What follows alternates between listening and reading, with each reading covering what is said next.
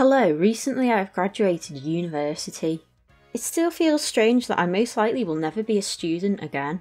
Starting this YouTube channel has given me momentary relief from the ongoing existential crisis about what I should actually do with the rest of my life.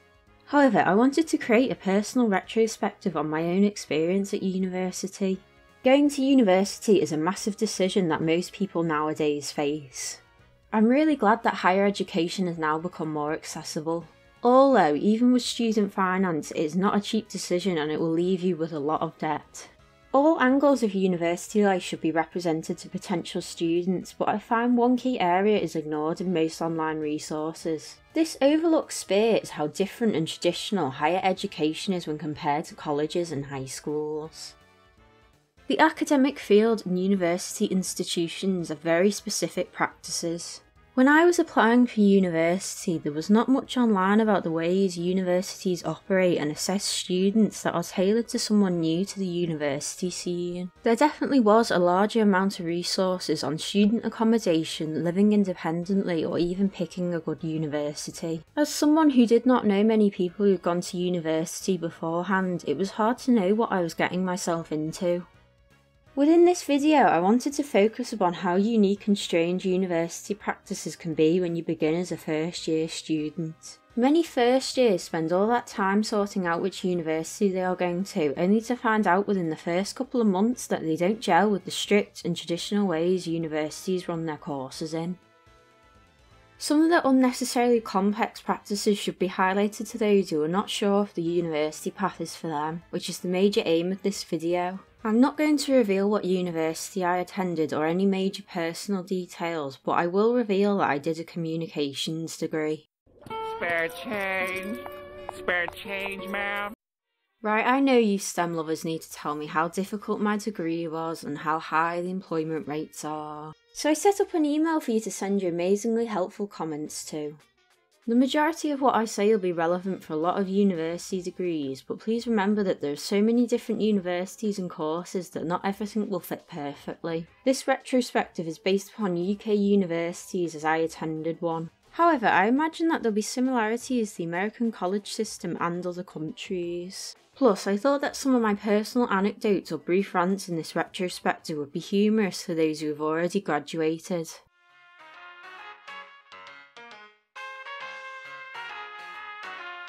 Got into Harvard Law. What, like it's hard? So before I get into the more ordinary parts of university life, I briefly wanted to explain the chaos many of us faced during the rise of the coronavirus. The COVID-19 pandemic began at the very end of my first year of university. A lot of my in-person exams were just cancelled and I had 2 weeks of online lectures. As my second year of university rolled around, it was revealed that everything was going to be online. A lot of people were angry with this decision, but I actually did not mind it. As someone with anxiety, I found the idea of going back to university very daunting after everything that happened in the world. However, adapting to learning on Zoom calls presented its own challenges. All of my teachers definitely did the best of the circumstances, but that did not stop the constant awkward silences and IT-related issues. Several of my university online classes went something like this. Hello, I'm just waiting for more people to arrive, so I'll begin soon.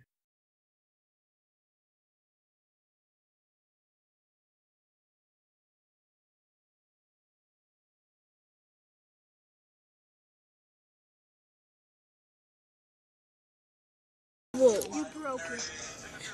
Hello, I think your sound is on. What in the world?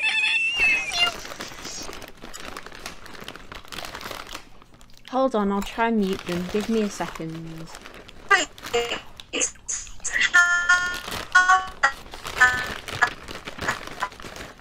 There.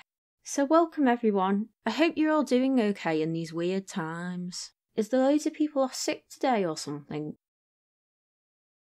I want to see some more faces if possible, please. It's so awkward talking to black screens and I think we all need some interaction, so please turn them on.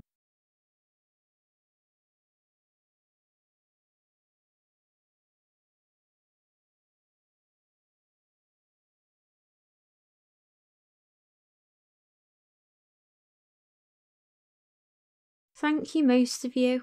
One eternity later. So I'm going to put you into breakout rooms now. I want you to discuss your ideas and feedback later.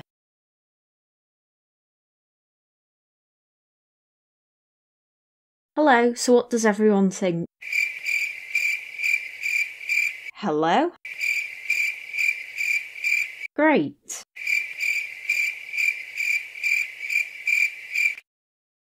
So can someone from each group feedback now, please?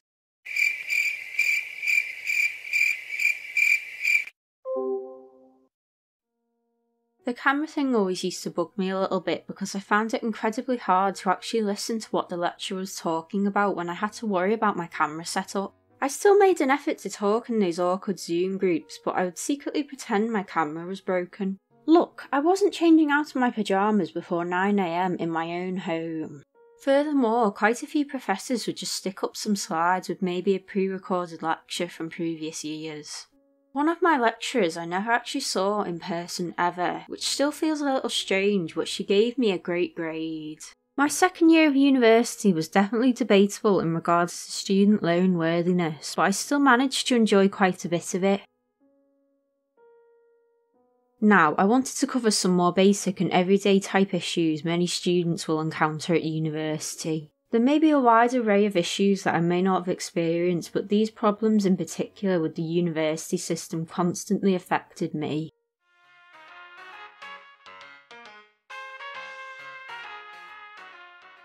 Referencing is both super important and f***ing ridiculous. I mean, I think most of us understand that crediting academics or people with their own ideas is essential, but most universities take it to the extreme.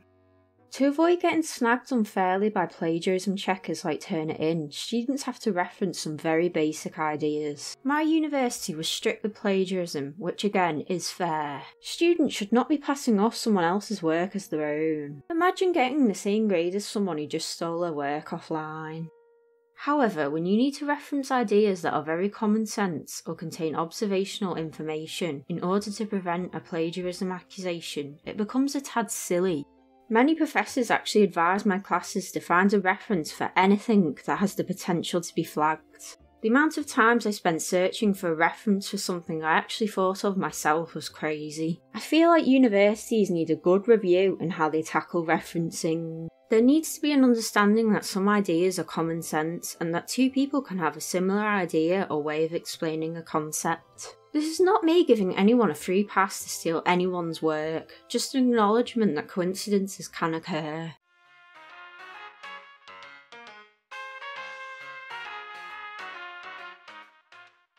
University is like climbing a mountain. You try to start the year with a good steady pace and feel like you're doing well, and then all of a sudden an avalanche happens and you get buried alive in a sheer panic.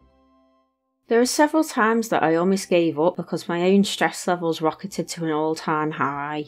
One particular incident that haunts me was the time my young puppy chewed my laptop charger the night before an assignment was due, and I almost lost my only copy of it. Unfortunately, the mental health resources at my university left a lot to be desired, but I thought a lot of professors were very understanding and very considerate if you mentioned any issues. Like the professor who ignored my accidental few words over the assignment's word limit due to said puppy incident. Thanks again for that, Poppy.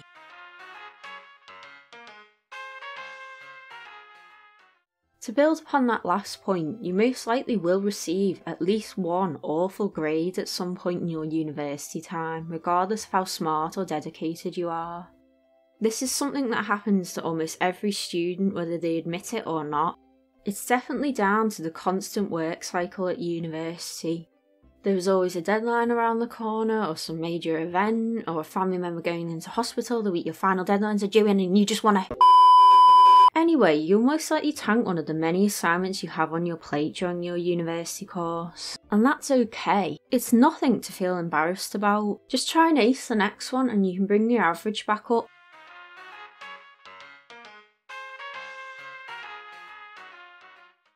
This section is very dependent on who your professors are and is a little nitpicky, but it still bugs me.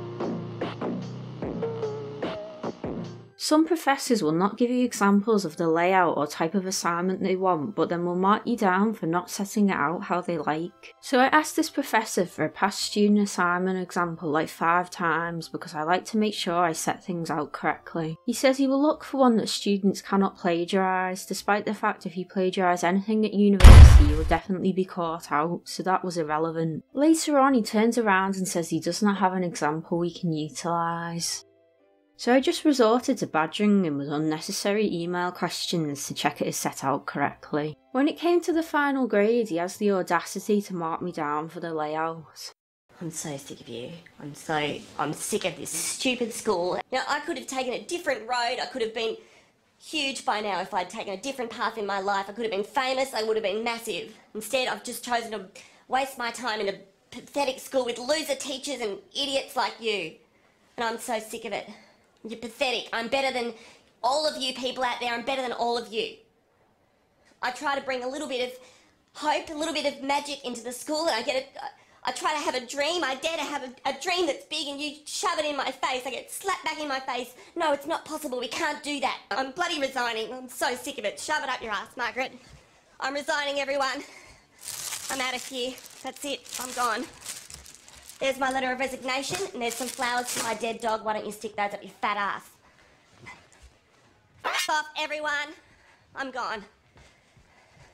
Every time I got a lower grade than my usual was because there was not a clear past student example of what the lecturer was looking for in that assignment. One of my personal bugbears was when university administrators would give tight word counts, but assignment markers would get mad that you cannot include everything you've learnt on that module. The amount of times I got "you could have included this" as feedback, which was amazing to hear after I had to purposely cut that section out to fit the tight word count.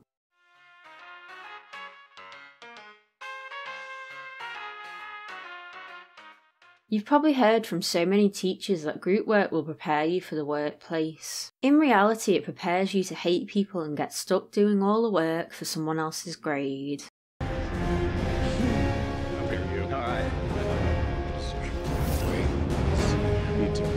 Congratulations, bro. In my time at university, I purposely avoided group work like the plague. However, there was one semester where it was unavoidable. The assignment was only worth 40%, but I was still dreading it. When we were sorted into random groups, I was with 2 boys, and as someone with crippling anxiety, I asked to move to a group with a girl. This calmed my anxiety and I was a lot more comfortable, so we got the project done. There was a boy in the group who did very little though. He literally did not tell us he was in Spain the week before the project was due and his part was not ready yet. I mean, he had weeks to do it beforehand, but we just told him to send us what he had and we would do it. Thank God I did move though, because my previous group were hardly ever in lectures and the one I went with got a first on the assignment. Group work at university is just handled completely wrong in my opinion. You could have a student who gets a first in every single assignment they do individually, but then they get put into an awful group that partially tarnishes their grade. Why isn't it possible? It's just not. Why not, you stupid bastard? The amount of group work horror stories I've heard is ridiculous.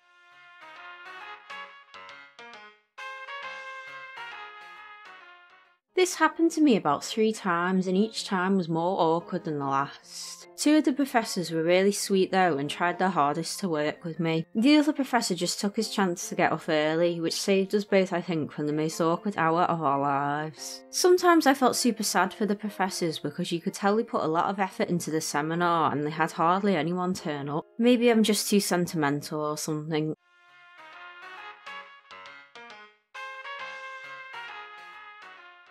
So you're often told to pick modules that best fit your chosen career path. However, I think there are 4 main things you need to consider over that. The first is the assessment process. Trust me, nothing is worse than having a module that sounds super interesting and realising it is all exam or group assignment based. I've already mentioned how awful group work is, but exams were not much better. I mean, you essentially have to write a regular assignment but from memory. Yeah, so I recommend avoiding them if you can. Secondly, you need to consider the teacher. As mentioned before, some professors can impact your grade or even your enjoyment of a particular module. I would suggest trying to find out what a particular professor is like through word of mouth or possibly online.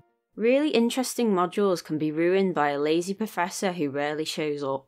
On the other hand, a fantastic professor can make dull content fun to learn about. Another thing to consider is your current grades. I think this is key in your final year, as you have built up a bank of grades already and you'll be looking to see if you can achieve your desired final result. If you think you need a good boost to achieve that first, I'd suggest taking a few modules you think you can ace. You need to weigh up if taking a module more suited to your career path is worth possibly not getting the grade you want. Finally, it is important to evaluate your interest in the module. If you're taking a module you cannot stand, you're not going to get up at 6:15 AM to get there for 9 if you commuted like I did. What are your backups? I don't need backups. I'm going to Harvard. To conclude things, I hope I've given you a wider understanding of the academic culture surrounding universities. I feel like I was sort of left in the dark on how different university would be from secondary education. The minute you get into college in the UK, you're rushed into picking a possible career direction. If you decide to go the higher education route, you are hurried into picking a university and a course before you really understand what you are signing up to. If you are someone who dropped out at university, please don't feel disheartened. This heavily formal and complicated way to learning is not for everyone. My university experience is quite unique from older and younger students, but I hope my strange advice and funny little anecdotes helped you if you're in this stage of your life right now. Please let me know if you enjoyed this video, and to the ex-students out there, you should share any advice you have.